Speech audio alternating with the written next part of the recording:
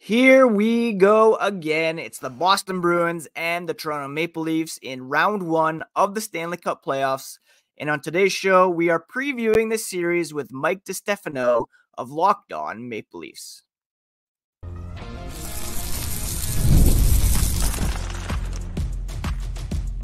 You're Locked On Bruins, your daily podcast on the Boston Bruins, part of the Locked On Podcast Network, your team every day. What is up, Bruins fans, and welcome back to the Locked On Boston Bruins podcast. I'm your host, Ian McLaren, and this is a daily show where we discuss all things Spoked B. Today is Friday, April 19th, and I want to thank you so much for making Locked On Bruins part of your daily routine. Free and available on your favorite podcast app and on YouTube, part of the Locked On Podcast Network, your team every day. And today's episode is brought to you by Monopoly Go. A big fan of Monopoly Go. It's a mobile hit twist on the classic Monopoly game. Join your friends. Download Monopoly Go now on the App Store or Google Play. For anybody who's new to the podcast, again, my name is Ian McLaren, a lifelong Bruins fan. I've been covering this team for various outlets for 20 years, was a full-time hockey news editor for The Score, and have been hosting this podcast for the last 5 years. Very excited to get into another round of playoff hockey beginning Saturday, game one against the Toronto Maple Leafs. And again, on today's show, myself and Mike DiStefano of Locked On Leafs talking about the biggest storylines, players to watch, X factors, predictions, and more. So let's get into it on this fresh episode of Locked On Boston Bruins. All right, Bruins Leafs happening once again, and I'm Ian McLaren of Locked On Boston Bruins, joined by Mike DiStefano of Locked On Maple Leafs. And we're going to preview this series, which, I can't believe it's happening again, but here we go. We're going to start by talking about some of the biggest storylines around this series for each team.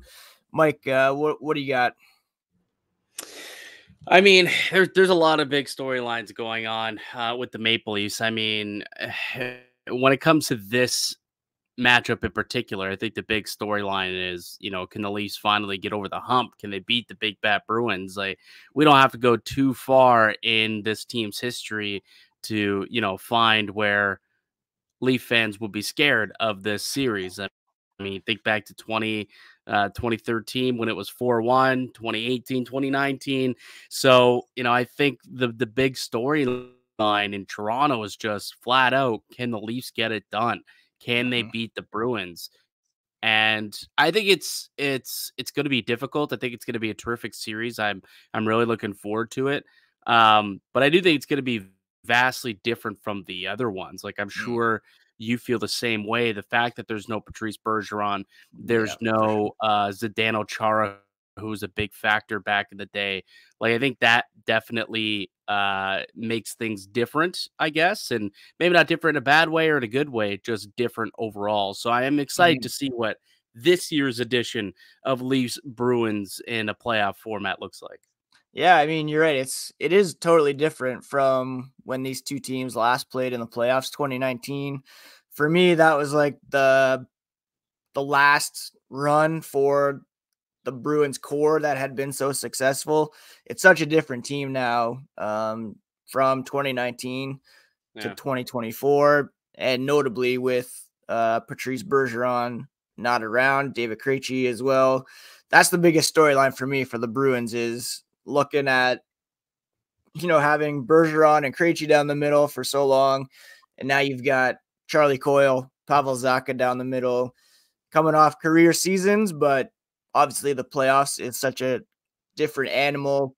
So my big question is whether or not they can produce while kind of also containing the core four for the Maple Leafs up front. That's a huge question mark for me, of course. Yeah, like when I was previewing the show on Locked On Leafs, Dave and I'm looking down the middle at each center core, and I mean, I'm thinking, okay, advantage Toronto. Like, Yeah. as like for years, the Boston Bruins have had this incredible depth down the middle, but then when Bergeron and Krejci both retire, that really left a void. Like, how concerning is it going into a playoff series when you look at the center depth, which we know is a very important, especially when it comes to the playoffs, and you're sitting there looking at Zacha, Coyle, Geeky, and Yeah. Boqvist down the middle. Yeah, I mean, the Bruins did call up John Beecher from the AHL on Friday. He was their second best faceoff man this season in limited sample size, but yeah, it's obviously not the same Bruins down the middle as they had been, and there's real question marks. And now it is interesting to look back at last year against the Florida Panthers, and you had Bergeron out of that series for the first 4 games, and the Bruins had a 3-1 lead after that point. Obviously not saying they were better off without him, but still they were able to find something that worked there with Charlie Coyle, with Brad Marchand, and then you have the Zacha and David Pastrnak combination. So it has proven to be effective, but again, who knows in a playoff series, and especially against a Toronto offense that is much more loaded than Boston's up front for sure. I think another storyline for the Maple Leafs going into the series is, what's the blue line going to look like? And in Boston, it looks like things are pretty settled and pretty set. Like, you guys have had 3 consistent solid pairings, throughout the whole season, and you've got top studs like Hampus Lindholm and Charlie McAvoy. It's not necessarily the case in Toronto. And what worries a lot of Leaf fans is the fact that Sheldon Keefe never really was able to find a group of 6 guys that he liked, that he felt comfortable with. I mean, right up until the final game of the season, game 82, he's still kind of changing around the D pairings and trying to find things that fit. We have an idea of what might work, right now with Riley Labushkin and then Benoit and Jake McCabe. The third pair, there's still a question mark whether or not TJ Brody's even going to be in the lineup, which is, it's quite, insane to say, considering how important and vital he's been to Leafs blue line of late. Yeah. This game has seriously dropped off this year. So, the question is now, okay, is it Joel Edmondson and Timothy Liljegren? Is it Edmondson and Brody? Does Edmondson fall out of it? Does Labushkin come out of, does Labushkin come out and Brody go back with Riley? There's still so many question marks on the blue line.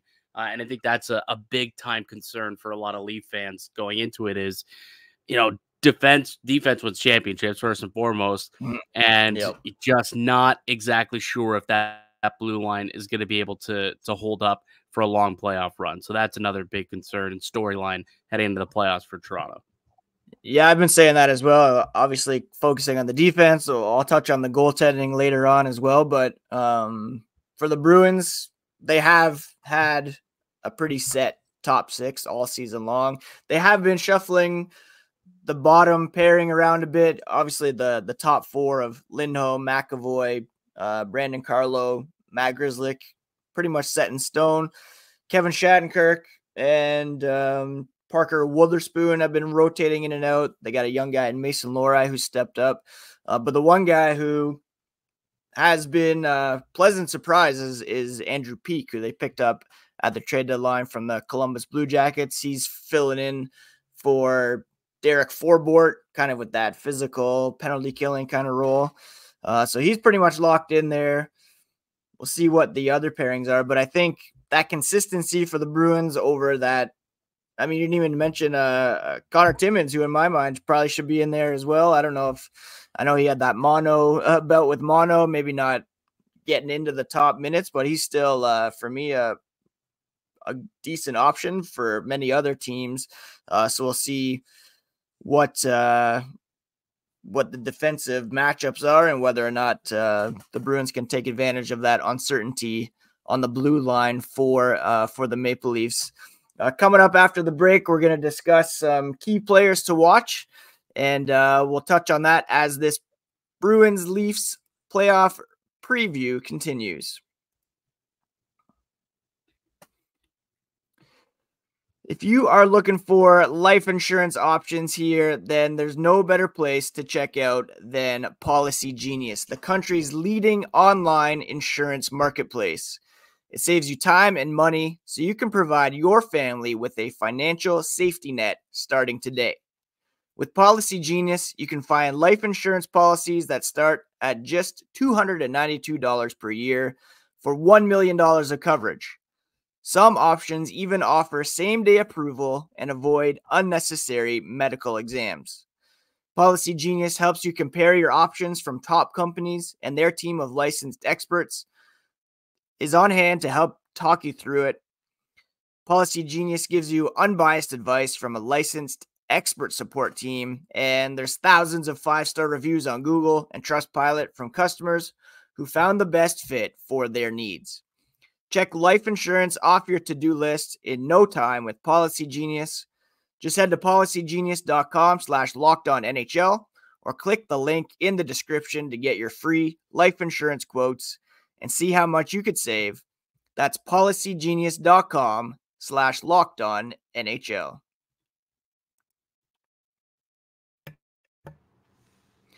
All right, continuing on our playoff preview here of the Bruins and the Maple Leafs. Just a quick reminder before we get back into it to check out Locked On Sports Today, a free 24/7 streaming channel programmed for you every day to bring you the biggest stories, news, analysis, opinions all across the sports world, streaming 24/7 on YouTube or the free Amazon Fire TV channels app, part of the Locked On Podcast Network, your team every day. And Mike, we're turning our attention to key players to watch here in this series. Obviously, there's a few Leafs that jump out. Who are you going to start with? Yeah, I mean, it's the big boys, right? That's going to be they got to lead the Maple Leafs through this whole playoff. So, and that's kind of been a challenge for them throughout the course of their playoff history, especially against the Bruins. So, definitely going to be a big spotlight on those guys. I guess we'll start with Austin Matthews, the best of the bunch, right? The guy's going to have a chance to snag an MVP already. Corralled himself another Rocket Richard trophy with 69 goals. Still just outrageous to me that he was able to do that. But can he continue that forward into the playoffs? Like, that's the big question, right? Last year, he had a good first round against Tampa Bay, but then went radio silent in round 2 against the Florida Panthers when, there's speculation that there was injury involved there based on how he looked. I agree. He never came out and said that there was something bothering him. But regardless, 0 goals in 5 games. And, they found themselves eliminated pretty quickly in round 2. So, his success clearly is what's going to drive the Maple Leafs. So can he continue down this torrid scoring path and continue to score in virtually every single game? If he could do that, I think the Maple Leafs clearly have a good chance to compete here and maybe even win the series.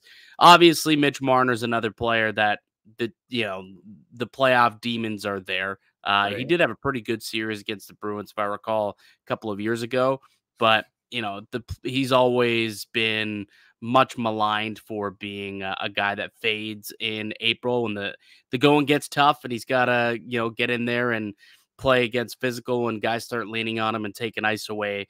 The narrative is that he shies away from that and kind of fades, but he's going to need to battle through that and fight through that and get Toronto, try and produce for the Maple Leafs. And I believe they're going to start on separate lines, which is interesting because for the last few seasons, those guys have been pretty well attached at the hip. But, there's been portions of the season this year where they've been taken off each other's line and they've been able to find some success individually without each other. So I think they spread the scoring by removing those two from each other. So this, of course, is assuming that Max Domi is healthy and ready to go. But when you got both of those players, if they're at their best driving 2 different lines, they can produce a lot of points for the Toronto Maple Leafs. So those are kind of 2 guys that you're going to have to be certainly going to have to be locked into if you are the Boston Bruins. Yeah. And on the other side for me, it's obviously, I'll talk about David Pastrnak in a moment, but the key players to watch for me are guys who don't play at the same time, and that's Linus Ullmark, Jeremy Swayman. I've argued all season long that the reason the Bruins have been able to succeed this season is because of the goaltending. If you look at their underlying numbers, they're regularly outshot, they're regularly out attempted by the opposition. The Bruins ranked third in the NHL in save percentage overall, and at 5-on-5. The fact that they can have an elite option in net every single night through the regular season was a huge advantage for them. And on Thursday, general manager Don Sweeney said they had a plan for the goalies. The same guy who reportedly tried to trade Linus Ullmark at the trade deadline. You obviously, with goaltending, you have a guy that has to sit every game. So who's going to start? And the big question for me is, are they going to continue to employ that rotation? Or will they go kind of with the hot hand? So what do you think? What do you think is going to happen there? Like, I really don't know. I think it'll be Jeremy Swayman who will get the start in game one because he had pretty good numbers against the Leafs this season. I don't think they're gonna do like one guy gets the odd game starts and one guy gets the even starts. It'll probably be at the very least, the first sign of trouble, you just go with the next guy kind of thing. But what if there's no trouble? I mean, do they just roll with Swayman? Like that's the interesting thing about the goalie conundrum that they have out in Boston with you guys, because I know that I've heard them say they do plan to deploy a tandem, tandem in net throughout the playoffs, just like they've done in the regular season. It worked in the regular season, so the assumption is it'll work in the playoffs. But that being said, how do you pull a guy? I mean, if Jeremy Swayman goes out and puts the Bruins win, let's say 3-1, and he has 32 saves, a couple of big stops, you're going to pull that guy out of the lineup for game two just because you have a plan to go with Ullmark? Only the Blue Jays do stuff like that. Exactly. That's a prime example. I had talked about that last year, how you can have the plan, but things change, right? Like you mentioned, Toronto Blue Jays, Jose Barrios, you're cooking. There's no reason to take the guy out. Ideally, Swayman, say he starts game one, stays hot. The Bruins go 16-0. There's no question. But I think Ullmark will be in there at some point. Looking back at last year, one of the big advantages the Panthers had over the Bruins in that series was that they, Alex Lyon played so great down the stretch, but they went to Bobrovsky earlier in the series than the Bruins did with Swayman, and that was to their advantage. So at the very least, give him a couple games, but I could see a situation where one guy doesn't get more than 2 starts if there is any signs of trouble. But it's going to be very interesting. I'm not sure what Jim Montgomery is going to do there, but my suspicion is that Swayman will at least get the start for game one, and then we'll see how it goes from there. Well, on the opposite end, things aren't as solidified in Toronto. At least there's 2 goaltenders who you have faith in that can give you elite play. Whoever ends up starting game 1, 2, 3, whichever game they go, whoever you throw in, you're going to get good goalie play.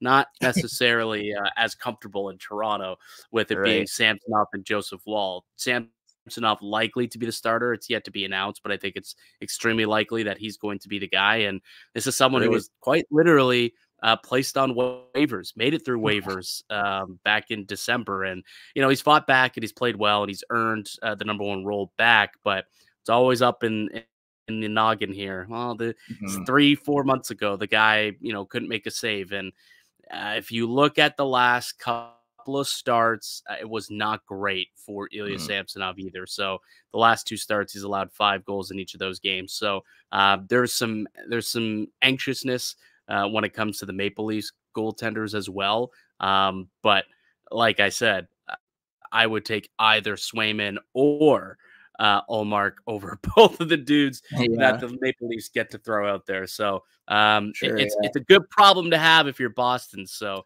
be happy and be lucky that you have 2 solid dandies over there. Yeah. And then I have to mention before we take another break here, David Pastrnak, obviously a guy to watch. Just a few points shy of his career high from last year, but his assist total was smashing his career high. He's become not just an elite goal scorer, but he's become a play driver for the Bruins. And I would love to see him. There have been times where he's been criticized for turning the puck over too much. It's because he has it on his stick a lot, but also for maybe trying to distribute when he could just get a shot on net. And like you're saying, if Samsonov is perhaps a bit fragile, or there's a chance to beat him there and take advantage of that, just get the puck on net. And Pastrnak could have a pretty big series against either of those goalies.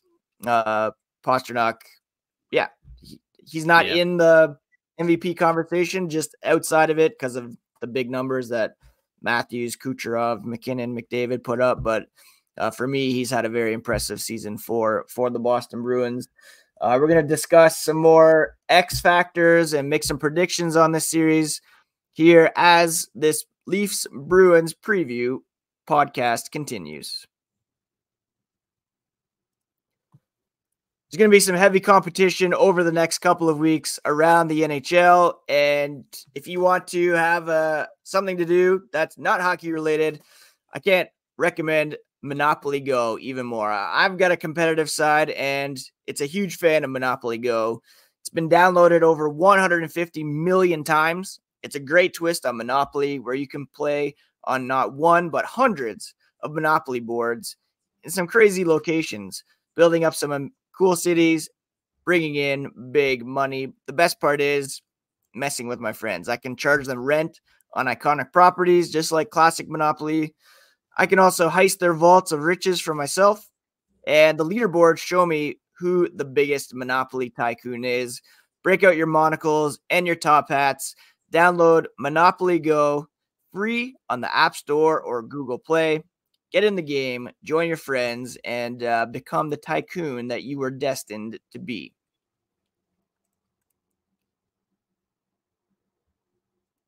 All right, it's time to talk about some X factors and make some predictions. Who are some kind of under the radar players that Bruins fans should be aware of there in the blue and white? So I'll throw a 3-pack at you. I'll give you a couple forwards and then a defensive that I think is going to make a big impact here. I'll start with the D-man, I suppose, and I think Jake McCabe is going to be an X factor for the Maple Leafs. He's kind of taken over as the team's most reliable defenseman. I believe he's going to get the Pastrnak matchup, and he's going to be in charge of trying to keep him in check as much as possible. So that's one that you're definitely going to have to keep an eye on. And he's a physical guy. I mean, we saw the last time these two teams played, he got up in Marchand's grill. So, he's not shy when it comes to getting physical. And I believe it'll end up being quite the physical matchup. And he's someone who's going to be in the mix the entire time. So he's one of the guys, especially on the blue line, someone who can make a big impact, either positively or negatively if he's not on his A game. Two other ones I'm going to throw at you. It's not necessarily a surprise name or someone who is going to come out of nowhere, but Tyler Bertuzzi for me, former Boston Bruin, obviously, and you saw firsthand how well he played last season in the postseason.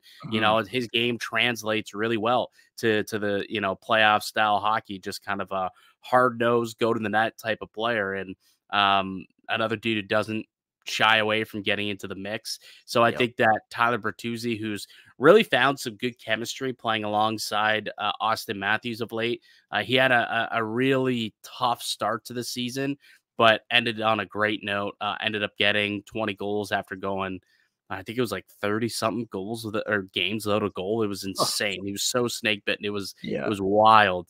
But he started scoring towards the end, and I think that's what's going to be key is secondary scoring for Toronto. I think the big boys will end up kind of silencing each other, canceling each other out in terms of like Pastrnak, Marchand, and then Matthews and Nylander and Marner. But then, all right, who can get the secondary scoring? Is it Right. going to be Bertuzzi, or is it going to be, a guy like Matthew Nyes, Max Domi, John Tavares? Can those guys score enough and outscore the depth on the Boston Bruins? Because I think that's ultimately, I think that's an advantage for Toronto. I think they're a much Yeah, deeper team up front, for sure. and they're going to have to make it matter, make it, mean something by scoring and putting pressure on the Bruins depth. Right. So I think that a guy like Tyler Bertuzzi and Matthew Nyes too, I think those guys have chances to be big time X factors.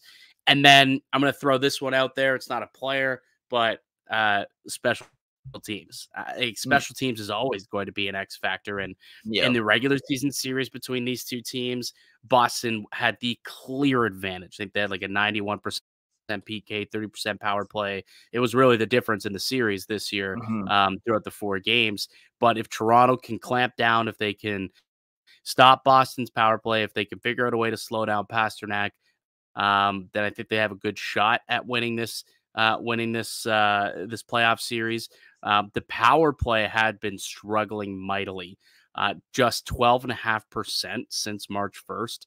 So Oh, it's wow. not, yeah, it has not been great heading into the postseason.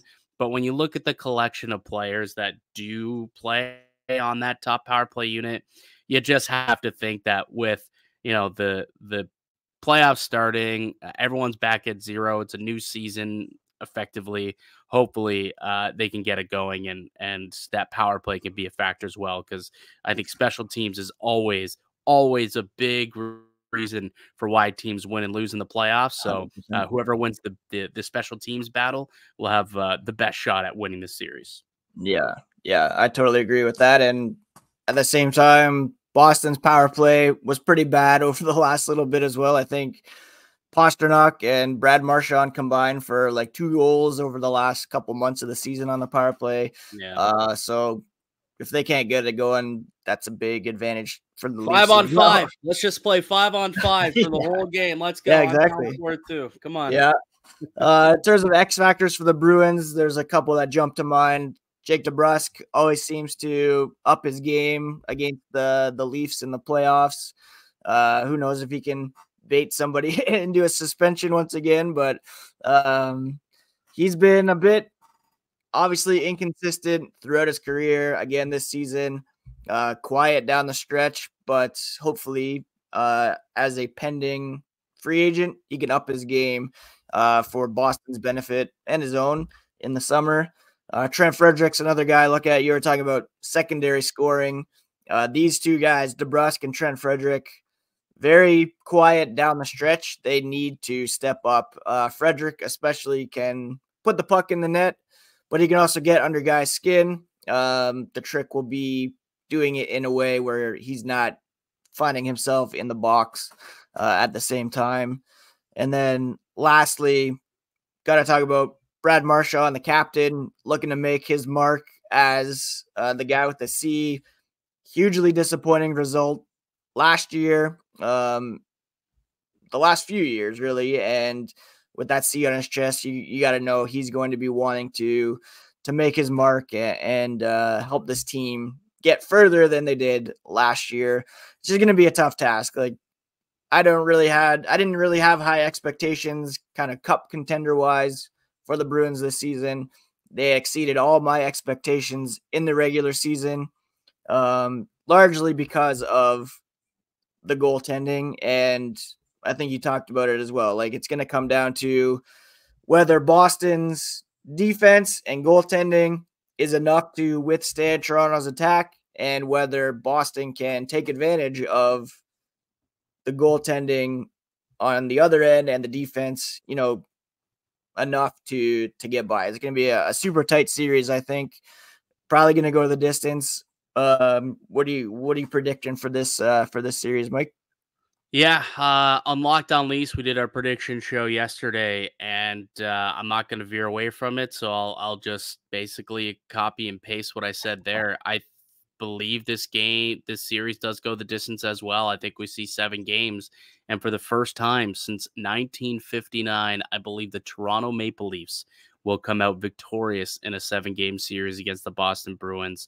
I just don't think that, like, I know that lots of Leaf fans are terrified, shaking in their boots, and yes, Boston, was pretty much at the top, the division all year long, and I know they have home ice advantage and all that is all fine. But I do believe that this is a much different Boston team than the Leafs have played in the past. No Bergeron, no Krejci. I mean, Tuukka Rask also not there. I know they've got good goalies who've come in behind him, but he was a big part of that success as well. Zdeno Chara, like we talked about already, and a plethora of other guys who were big time factors. Milan Lucic back in the day. Yep. So I do think that things are going to be different, and I see Toronto winning this series. I think it's going to be close. I think that each game is going to be probably pretty tight, but ultimately, I see Toronto winning it on, I guess, the Bruins ice this time in a Game 7 matchup.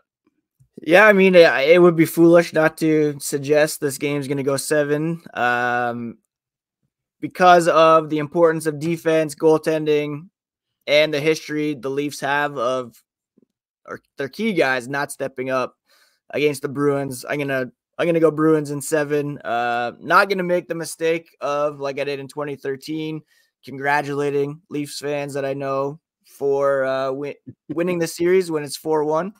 I won't make that mistake, but I think it could easily go either way. But I think the Bruins defense, goaltending will be enough to get it done. Not convinced there's anything beyond this for them, but I think that's how it's going to shake out. Either way, it's going to go 7. It's going to cause a stir. Social media is going to be unbearable, but yeah, that's playoff hockey, and we're looking forward to it. Game 1, 8 p.m. Saturday night in Boston. Mike, before we part, let people know where they can find you and your co-host on social media, and where they can find the podcast. Yeah, I mean, you can find the Locked On Leafs podcast wherever you get your podcast from, whichever streaming platform you use for to get your audio cast. But we're also up on YouTube, and we just surpassed the 5,000 subscriber mark, which we're happy about. We're actually doing a Matthews jersey giveaway because of it. So yeah, so if you want to head over to Locked On Leafs, quickly subscribe. You can still get in on the giveaway as well. So go and do that. But you can also find myself on X, as we now call it, at Mickey_Canuck. Very nice. And people can find Locked On Bruins, of course, everywhere. Your favorite podcast app. Also on YouTube. Follow along at Locked NHL Bruins, at Ian C. McLaren. And Mike, thanks for doing this. May the better team win, however it goes. And yeah, good luck in the playoffs. You too, man. It was fun. We'll have to definitely do another crossover throughout the series. Definitely.